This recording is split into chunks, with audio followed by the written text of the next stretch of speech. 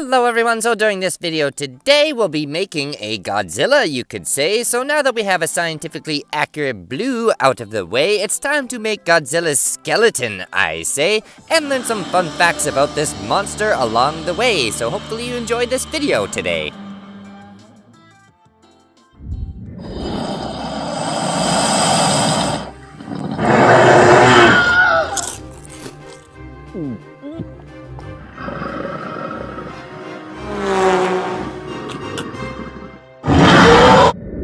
On this kaiju-sized project today, we'll be using aluminum wire, I say, to make the base frame today, as well as some oven-baked clay to make the bones to help everything just kind of, well, stay. As well as some tinfoil, you might say, to keep the weight down because, well, that might be a big problem for this massive clay doll, I say. But given Gojira's upright posture, you might say, this doll ended up actually being fairly well balanced out, I say. At least in comparison to some of my other theropod projects, one might say, because yeah, that's usually a big problem.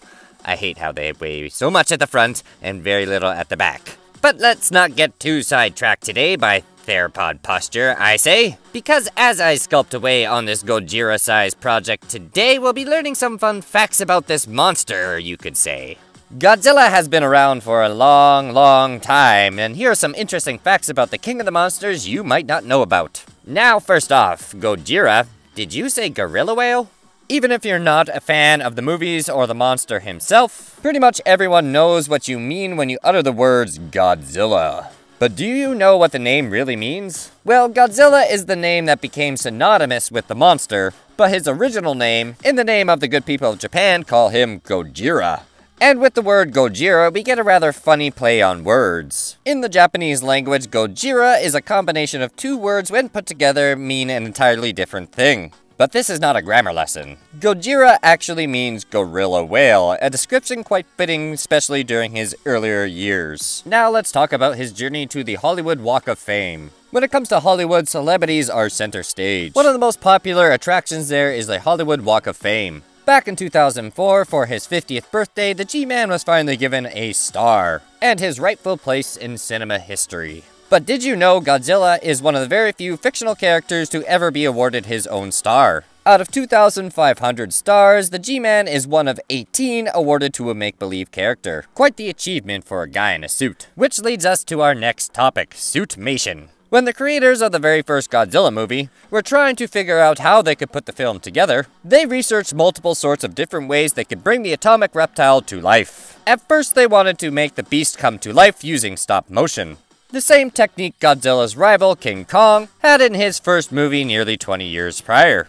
In the end, the crew came to the realization that stop motion in the fashion of King Kong was, well, too expensive and difficult for this small Japanese studio. This led to the decision to create elaborate suits that an actor could wear, and the rest is beautiful cinema history. Now, with all that said, I must admit I am actually quite excited to actually bring Godzilla to life in the future using the art of stop motion, because, well, obviously that was his intended purpose, and I feel kind of honored that I'll be able to, well, get to do that with this 1954 Godzilla character. And personally, given his character design of rather large stompy feet and using his tail as support, he is honestly probably a very well balanced out stop motion character, and it's kind of a shame that they honestly weren't able to actually do that. But Godzilla wasn't always going to be, well, a giant reptile, and we'll talk about that later on. But speaking of giant reptiles, we're now going to move on to a subject that I'm quite familiar with, dinosaurs. In this case, we're talking about a Franken-dino. Now, it's a little obvious that Godzilla's look was inspired by dinosaurs. But do you know which ones exactly? The first few dinosaur influences are really easy to predict.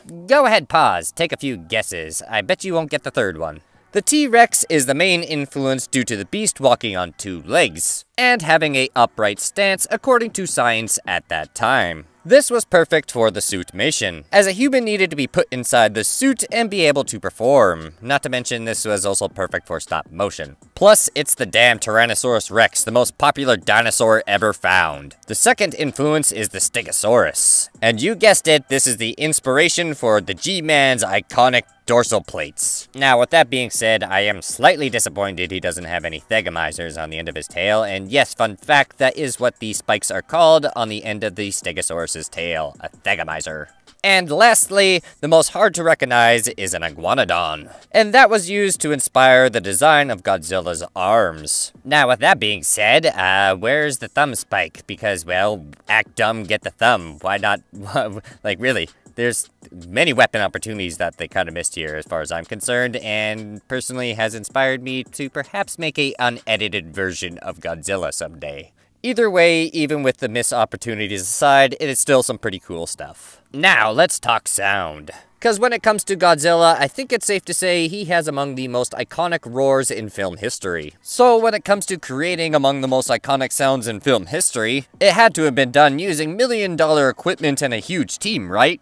How's about more like a couple of guys, an old double bass instrument, and a leather glove? The roar of Godzilla was created by sliding a leather glove down the loosened strings of a double bass. Now, personally, I didn't know this at the beginning, and I found this fact quite interesting, but at the same time, not all that surprising because, well, you would be surprised on how many iconic movie sounds are created using very simple techniques, such as a wet rag, or even just using some, well, celery to sound like breaking bones. Now, haters are gonna hate.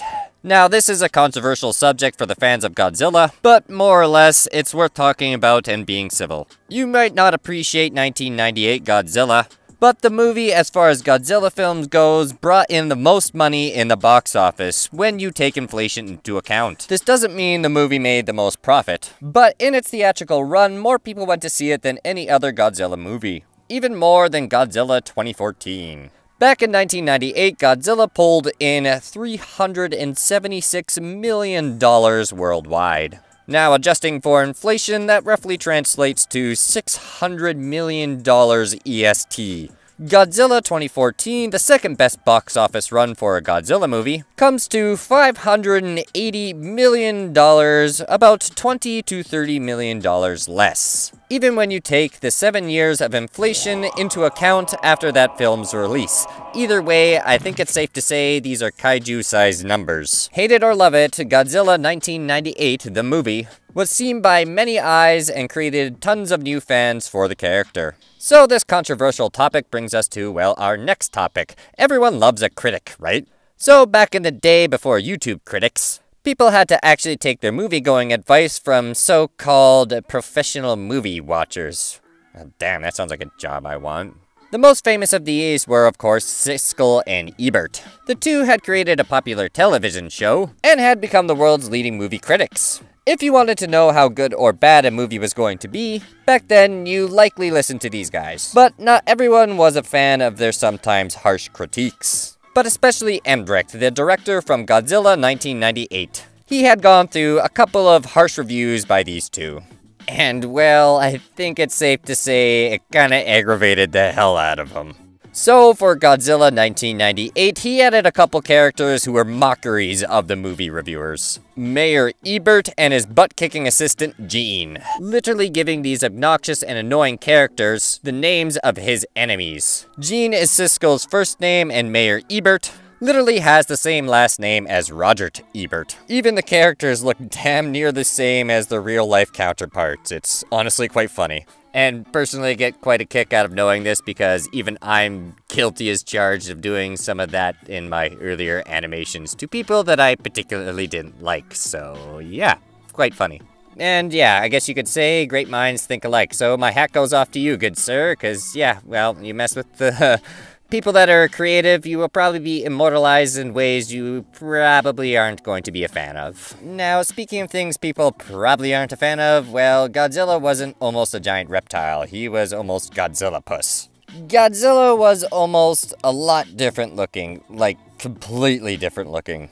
Before we had the iconic design of the monster, before the movie was even made, and before it was even green-lighted into production, Tomiyuki Tanaka, one of the original creature designers of the monster, wanted his beast to be a giant octopus. Yeah, Godzilla was almost Godzilla-puss.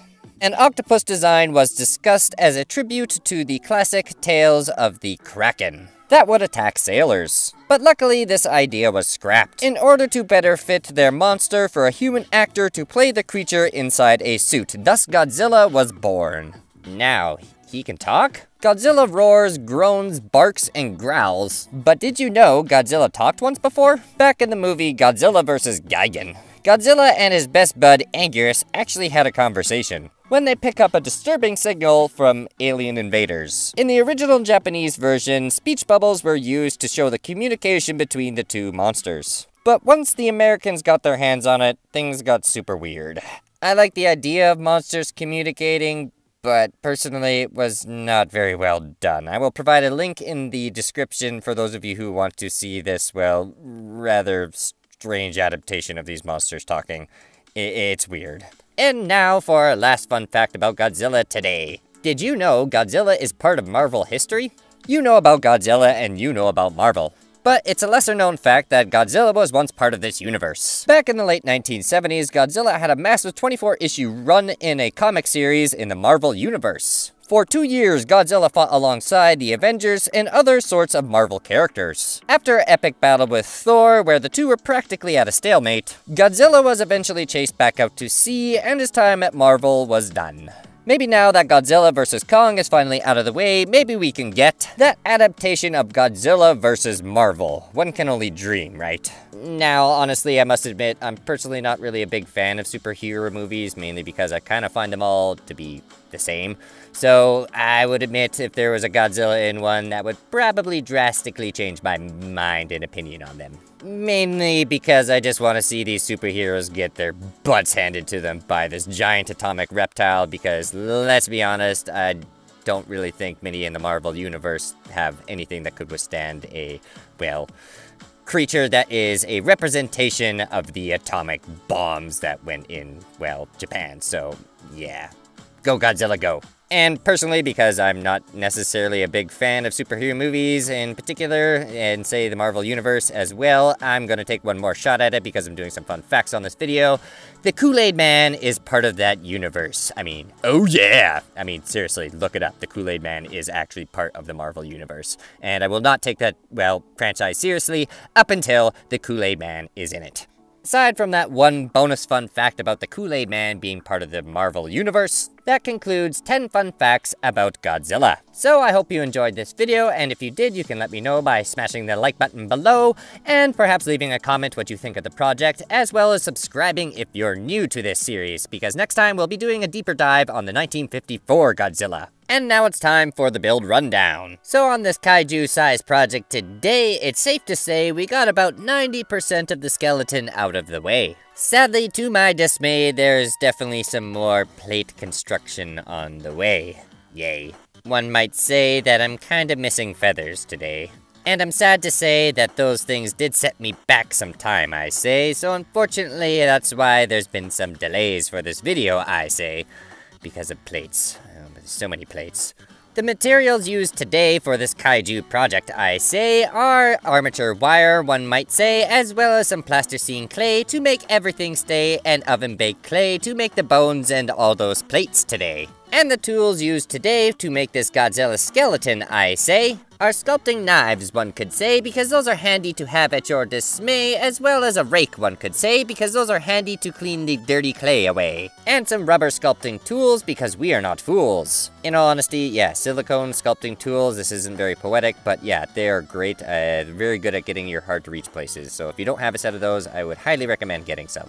And that concludes this project for today. During part 2 next time, I say, we'll be adding the plasticine clay, as well as getting the skeleton out of the way. As well as we'll do a bit of painting, I say, before the plasticine clay, because that's just too difficult to get at once all of the sculpting is underway. And we'll be learning some fun facts along the way about 1954 Godzilla, I say. And quick shout out to Dragonclaw for spotting Milton the Moose in the last how-to video. Anyway, I appreciate you sticking to the very end of this video. Be sure to leave a like if you enjoyed the content, comment below what you think, share with your friends, and perhaps consider subscribing if you're new, because, well, I was in the closet for 7 hours talking about Godzilla today. There's a lot of work that goes into this stuff.